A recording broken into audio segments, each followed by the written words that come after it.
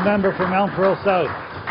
Mr. Speaker, moose sensors installed on the Trans-Canada Highway as a pilot project have not been in operation for a long time now.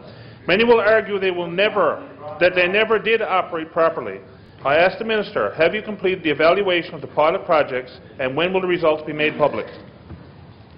The Honourable Minister of Transportation Works. Thank you, Mr. Speaker. Mr. Speaker, the evaluation is complete, and the senior officials are going through that now to do the final report. I expect that to be completed in the very near future, and then we'll decide our next steps forward. But that will be done in the very near future. The Honourable Member for Mount Pearl South. Mr. Speaker, moose vehicle accidents have increased dramatically over the last couple of weeks. Media has recorded 8 moose vehicle accidents in the past 2 days. A pilot project using moose sensors was one of the mitigating measures designed to reduce moose vehicle accidents. I ask the Minister, how much money has been spent on the failed moose sensor project? The Honourable Minister of Transportation Works.